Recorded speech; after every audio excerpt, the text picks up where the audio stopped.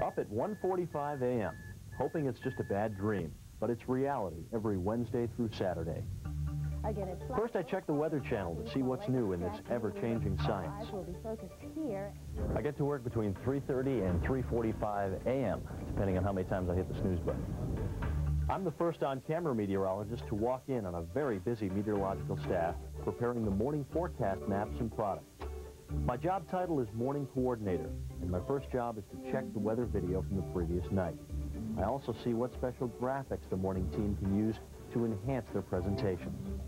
The Weather Channel's morning format of features comes from a prescription doctored to fit the morning drive efforts as well as advertising needs.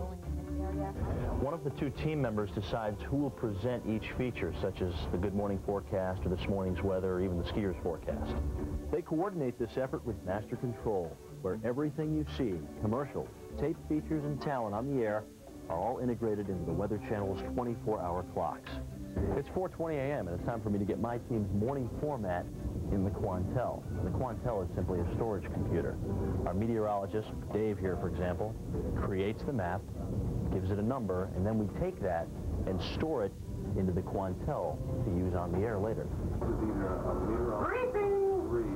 Time to round up the troops and get the lead forecaster to brief us on the weather pattern and how it relates to our map products. This is usually my first look at the overall picture.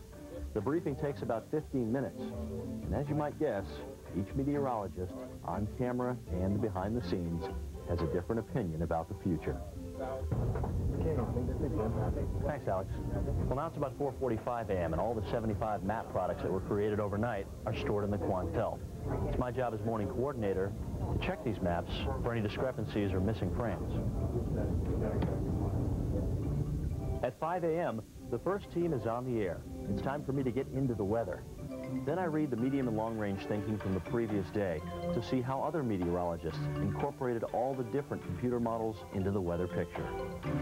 The key is to put this complex information together in a way that the people at home can understand.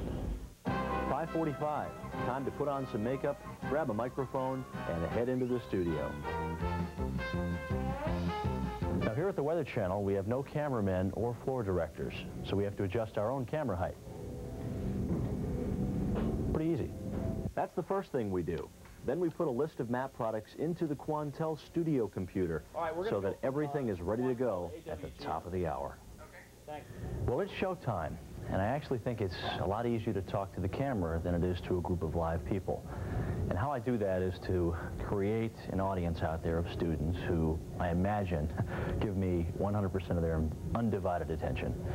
And if I lose my energy or my focus during my broadcast, I feel like I'm letting those students down.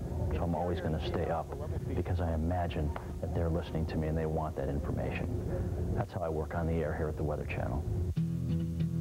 When severe weather threatens, the action moves to the update desk.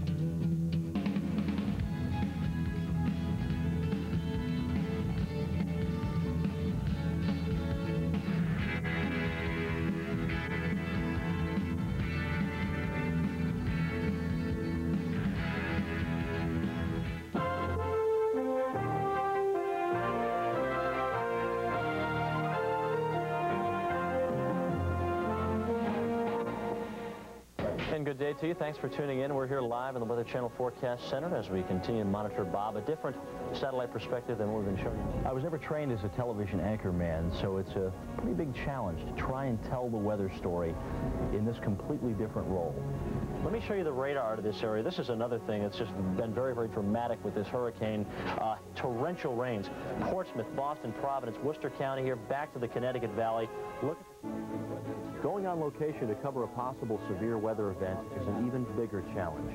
There's no map, no John Hope, no warm, cozy studio. Just me and the crew trying to bring a piece of Mother Nature's worst into the viewer's living room. It can be rather difficult trying to report with an 85-mile-per-hour wind in your face. And Jim, you're looking very soggy, and you can see the trees swaying in the background.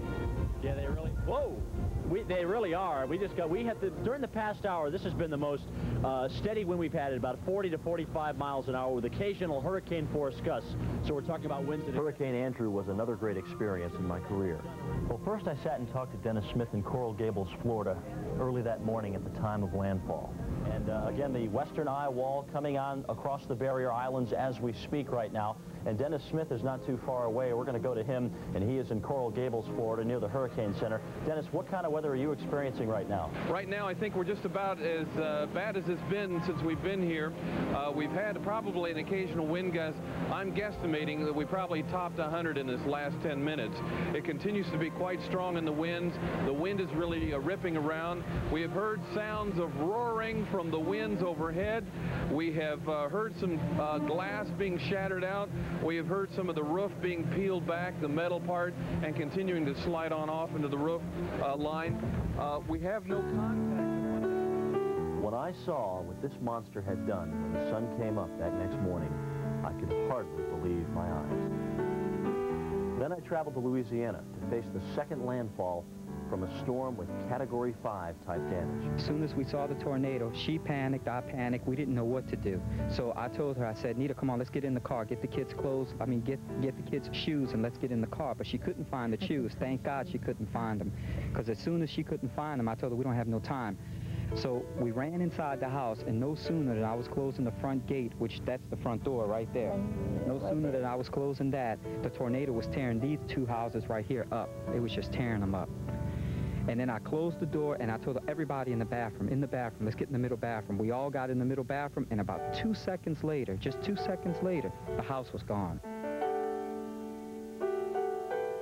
But it wouldn't all look so easy without the people behind the scenes.